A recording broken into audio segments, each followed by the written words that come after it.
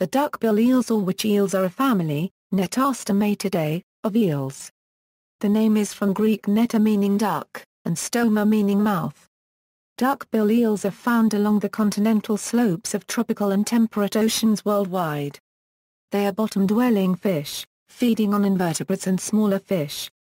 They are slender eels, up to 125 centimetres in length, with narrow heads and large, toothy, mouths. Most species lack pectoral fins.